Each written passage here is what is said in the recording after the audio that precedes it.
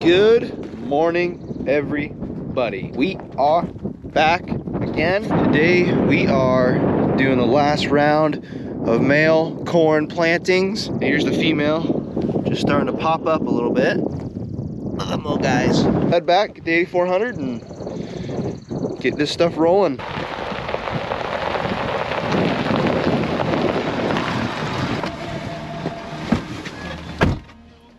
What's up?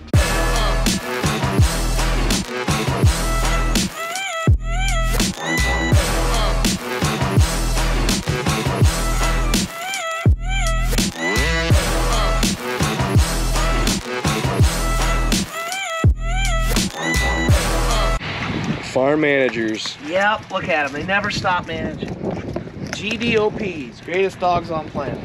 Everybody's dogs are the greatest dogs. Not just ours, everybody's. Oh, little Aaron! Not gonna mention his name, but he was checking the oil on a tractor, and he said if you don't want your mom to, or your wife to get you in trouble, rolled up his pant leg and did it there. But I just go like this. Put it in my knee pit, pull it out, then kind of rub it in a little bit, and someone will just think you've got some oil on your back of your pant leg, because if it's up underneath the cuff of your leg, it's like, man, how did oil get there? That's kind of a tough spot. Yeah, let's put a little bit in there. The tractor's been working hard. So if anyone might be wondering about this 8400, you know, it's a late 90s tractor.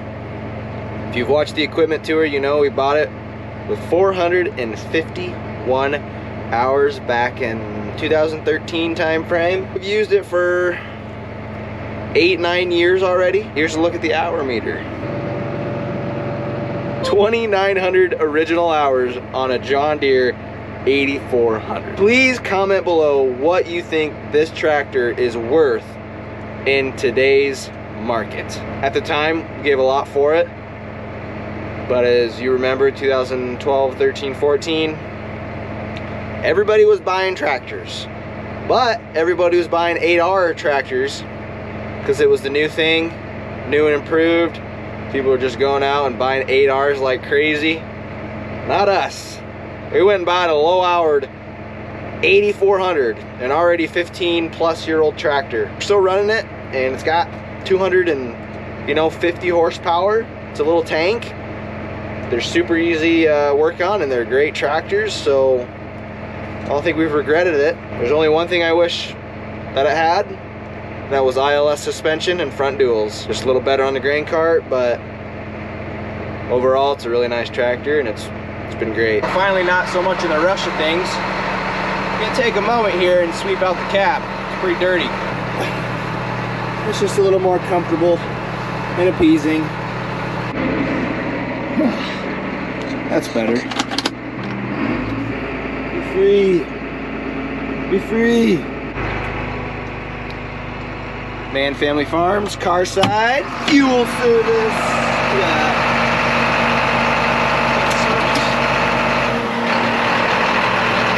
Never leave door open when fueling if that's spotter valve. Got the tractor to the field, gonna get filled up.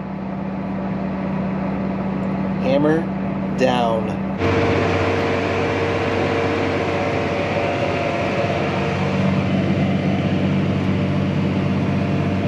Out here, same old song and dance. This is the second delay on this farm. Going back over my wheel tracks and the corn. Yep, just starting to poke up as you saw. After I'm done here, that will officially be done with this farm. We won't have to come back, and we actually won't have to touch it ever again, which is actually really nice. So if you don't know how seed corn works, you know, the farmer is responsible for planting it, whether it's 1 time, 2 times, in this case 3 times. After that, harvest, we don't touch it whatsoever. The company that we grow for, they have crews that come in. Usually they're other farmers who run their pickers. They'll come in and pick it, and we don't do anything. We don't have to be a grain cart driver for them or nothing like that. They take it to their plant, and it's theirs, they deal with it. It may be a little more stressful in the spring, planting it, but we don't have to touch it in the fall. We don't have to handle it in the fall. And the best thing is we don't have to store it in the fall. It's really a win-win situation in our opinion. We feel like it's worth it. Got a lot of eyes watching me. 2 white pickups. Look like corporate observers. No, it's just Badger and Bucky. Little Badger and Bucky action. That's all it is. We're done with mail for these 2 farms. We finished the big one over there, 220, and just finished up this 40. All we got left for mail and planting is 160 acres of mail. Just right over there, right next to this farm. Touch fences. That'll technically probably hit tomorrow. Looks to me like it's going to rain, so we'll see what happens. Might be able to spike it in tomorrow morning, but we're gonna take the tractor back to the shop just in case. Catch ya later, alligator. Good morning, beautiful. Oh, hey, found a little mud yesterday. Sure did.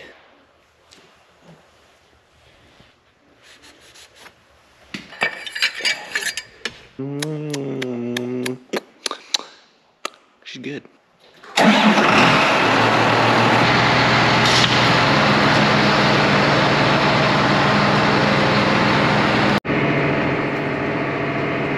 Here we go. We're going to put in the last mail today. It is May 24th. Wow. If everything goes well and we get this knocked out, that will officially mark plant 22 in the books. Hopefully we can beat the rain.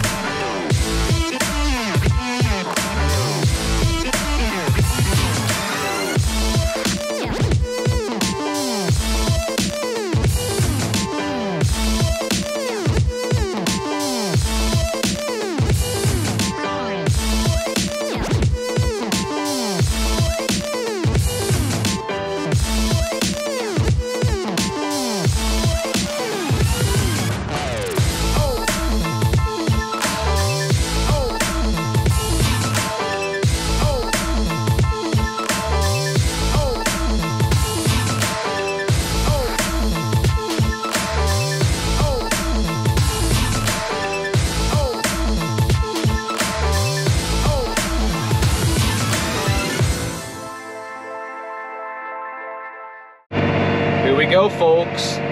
The official last pass of 2022. Mail rows. Look at that. Look at the flags and the finish line. 3, 2, 1. And done. We are done. We are officially done with plant 22. Done, over with, done. Now we just hope we don't have to replant anything, which I don't think we do. Everything's looking pretty good. Weather looks great. We're supposed to get a little rain shower today. Keep adding fuel to the fire. Well, Now that we're done planting, back to the fun stuff. Moving corn. This month we had a decent amount going, not a whole lot. We thought we'd been done planting, you know, May 10th, and we'd have all this time to move corn, but here we are, May 24th. Devin's just been hauling corn the past 2 days. Back to the daily grind. Now that we're done planting, you know, start thinking about things coming up. First and foremost, on the priority, like I just said, moving corn, get the corn hauled. Next up would be getting everything cleaned up, washed up, put away. And after that, it's time to start cutting some hay, mowing waterways and baling. Can't wait. Good change of pace, pitter patter.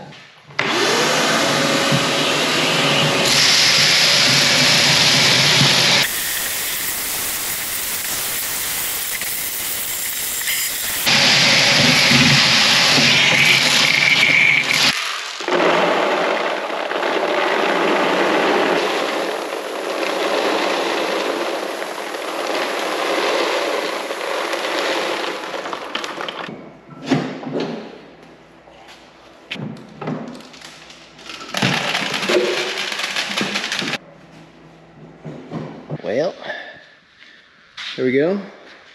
All the boxes off. Blew it off. She's about ready. I'll get the other boxes on the 12 row and we can put that bad boy away. This will be two things done and over with just about.